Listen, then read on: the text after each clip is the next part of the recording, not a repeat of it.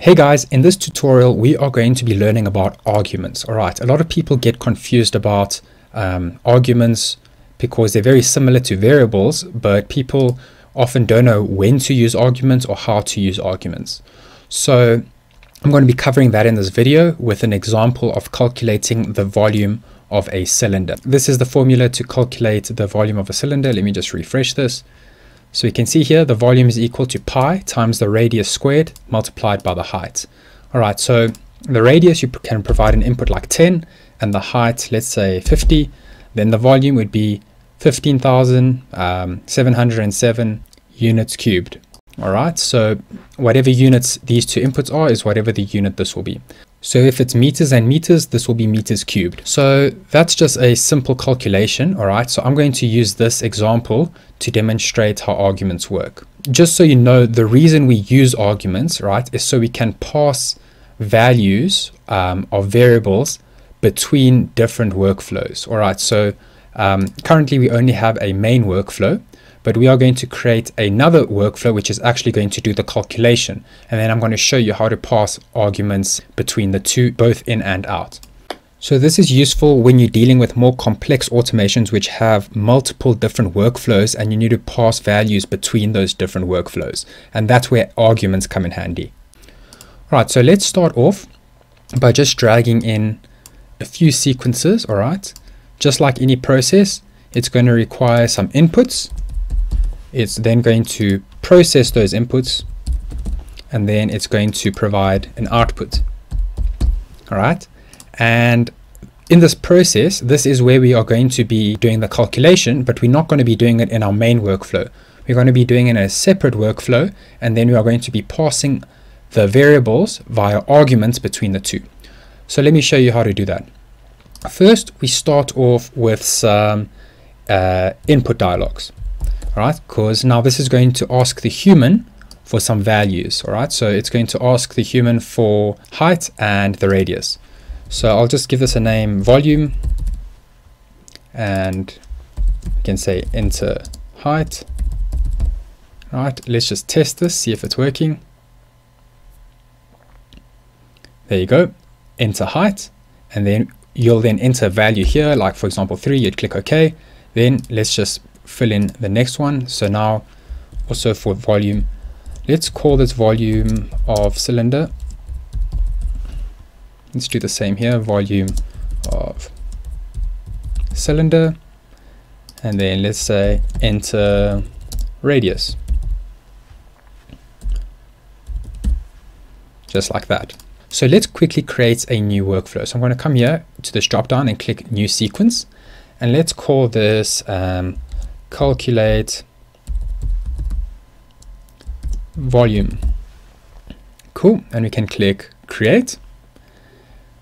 There it opens our new workflow called calculate volume. And now if we come to our project tab, we can see we now have our main workflow and our calculate volume workflow. So that is these two over here. Before we get to doing the actual calculation, I'm going to come here and I'm going to come to our process, and I'm going to use an invoke workflow. So what this invoke workflow does, where is it? Here it is, invoke workflow file. All right, make sure you're not selecting any of these other ones and you're selecting the invoke workflow file.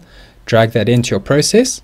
And now what you can do is you can select the workflow that you want to invoke. So I'll click these three dots and I'll select our calculate volume workflow, and we can click open.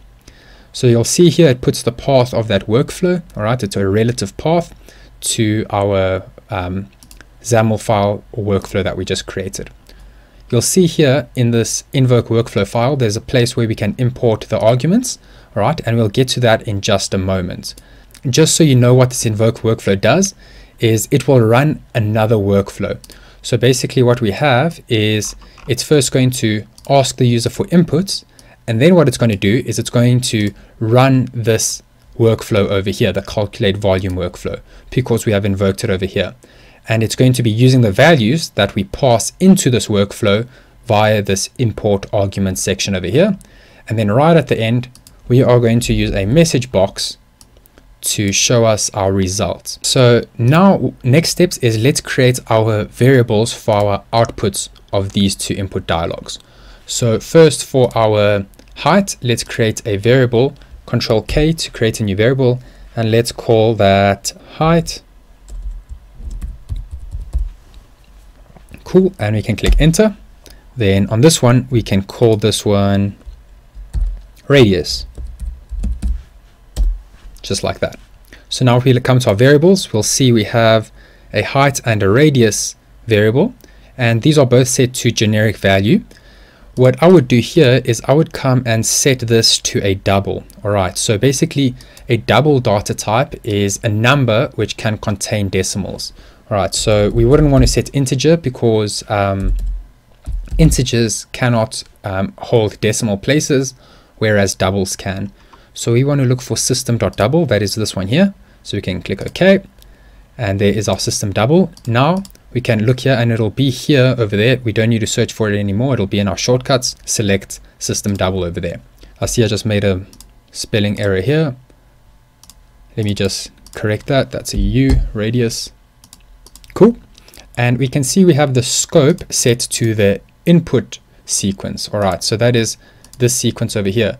But we want to be able to access that variable later on inside this Invoke workflow.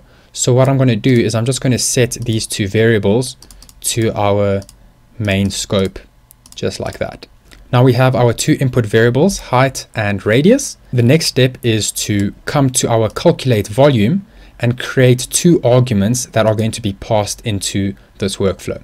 So we can create an argument one, let's call it height. And notice I'm using a lowercase h, height, and let's say, what's it? Radius. There you go. And now these are set to the direction in. All right, so what this means is these are two arguments that are going to be passed into this workflow. All right, and let's create a third one. Let's call it the result. And this one is going to be passed out of the workflow. Let's make sure we set our argument type to be double. This always needs to be consistent. And then the result can also be a double. Where is double? There it is. So now that we have successfully created our three arguments, two with the direction in and one with the direction out, we can now come back to our main file, and you'll see here under import arguments, you'll see it says 0 over here. All right, but we know that's not the case because we know we just created arguments, but it's not showing here. So it's a simple little trick. All you need to do is come here and click save all. All right, save all. And now if we come to import arguments, you'll see that our arguments in that workflow are now showing up. All right, so we can see here for our height argument, lowercase h, with the direction in, we want to assign a value to that. So the value we want to assign there is our variable we created in this workflow, which is the height. All right, notice the capital H because it's a variable. Next, for our radius over here, we want to select our radius variable. All right, and the out, we have not yet assigned a variable for that. All right, so what we can do is we can create a new variable, Control K, and let's call that result with a capital R. All right, and we can click enter. Cool, so we can come here to our variables. We'll see we have our radius of variable type double, our height of variable type double, and our result of variable type double. So that's perfect. This scope, we can also just change this to the main because we need to be able to access this result over here in our output. So by the message box, I'm going to simply enter our result variable, convert this to a string, just to string, just like that. That is basically the fundamentals of setting this all up, because what we're doing now is, let me just save all. In this workflow, we are asking for two arguments. All right, so basically what this is doing is we're creating two variables, all right, which is radius and height. Then we are assigning those two variables, this height and radius variable, we are passing them over here into the arguments in our calculate volume workflow. This height and radius, you can see here is our two variables, and this height and radius are the two arguments that we created in our calculate volume over here with the direction in. All right, then we also have an out, which we are going to pass the answer from this workflow out of this, and we are going to pass it back into this Invoke workflow so we can use it in this main workflow under our result variable over here. All right, because remember over here, we have a result argument in the direction out, and we are assigning that to the result variable. All right, so I know I can understand why this can seem confusing. It is a bit confusing, especially in the beginning, to get a grasp on it. But basically, in simple terms, all you're doing is you are inputting arguments into this Invoke workflow, and we are outputting arguments out of this Invoke workflow, and both are being inputted and outputted through variables. All right, so we are going to need a variable for every argument that you create in your other workflow. All right, so let's quickly do the calculation here. Let's calculate the volume. So let's use an assign, and in the assign, we are assigning the result to our formula, which is, let's refresh that, which is pi r squared times height. All right, so I'm going to open up this expression editor just so it's easier to see. And first we want to get pi. All right, to get pi, we can use the function math.pi. All right, so that is simply the value of pi, which is 3,14, etc. And then we are going to multiply that by the radius squared. All right, so to get a number squared, what you can do is you can again use the math function, math.pow. So that stands for power. And you can see as input, it requires two doubles. So the first double is the value that you want to square, and then the second value will be 2 in this case because we are squaring it. So we can have here our radius as the first argument, comma, and then 2 as the second argument. So what this is going to do, this expression will say whatever radius we input, we square that, and that'll be the answer. Then we can say multiplied by the height variable, or argument in this case. All right, so that is it for our expression to calculate the volume of a cylinder. Pi multiplied by the radius squared using the math.power function, and then multiplied by the height. You can click OK, and that is it. So we've already set our message box output over here. All right, and let's try and run this and see if it works. So we'll come here and we'll click run file. So let's input a height such as 10. So the height is 10, and then the radius, let's input a radius of 5. You can click OK. So there it gives us an answer, 785,39. Let's go verify that. So we set a height of 10 and a radius of 5, and there you go, 785.4. They just rounded off here, but there is our volume of the cylinder. We can click OK, and that is it. So that is the basic premise of how to use arguments. All right, so you might have noticed if we come here to our arguments, if we come to the direction, you'll see there was also an option in/out. So this is basically when you want to pass a argument both in and out of the same workflow.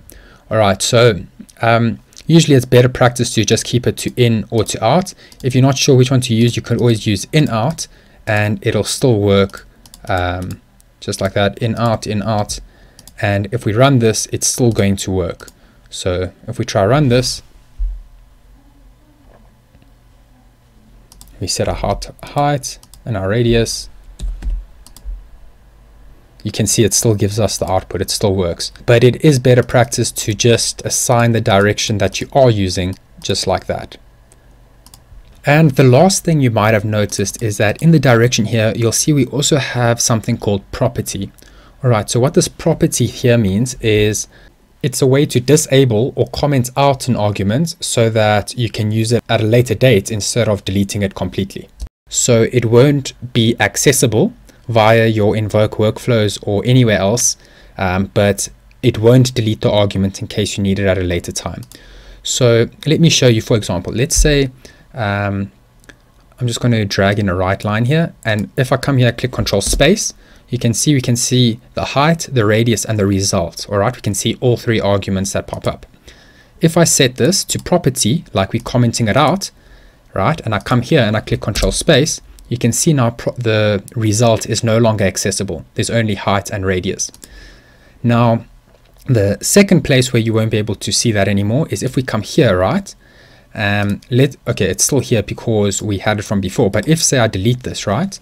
If I click delete on the result, I click OK, and I come here and save all, usually it would come and it would populate all the arguments, but in this case, you can see it's not populating the result because we have it set to property over here. All right, so let's say we come here and I change this back to art, and I come back to this main, all right, and I click save all. It should now be accessible. As you can see, there is our result. It is now back. All right, so let me just, of course, change our value over here back to our result variable, and we can click OK. So I'm just going to give you a quick summary of these directions. You want to use an in argument when you want to pass variables from your main workflow into another workflow. All right, remember the direction set to in, and then you want to use the out direction argument to pass the value of the argument out of this workflow and back into your main workflow. So you can pass variables both in and out of your Invoke workflow.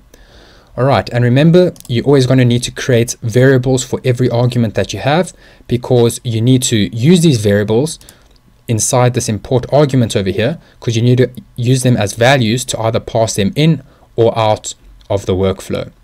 All right, so I hope that was helpful. I can understand why this would be confusing. It confuses a lot of people. It took me a while to understand it in the beginning as well, but at least now you have a clearer understanding of how to use arguments with a real example, as well as this new property over here to comment out arguments if you are not using them temporarily. If you'd like to download this bot, you can simply look at the description below of this video, and you can download not only this bot, but every other bot we build in this YouTube channel. Great, so I hope this was helpful. If you guys enjoyed this video, please give this video a like. This is a new channel, so I'd really appreciate all the support I could get. If you want to see more videos like this, you can subscribe and watch all my future videos as well. Thanks for watching.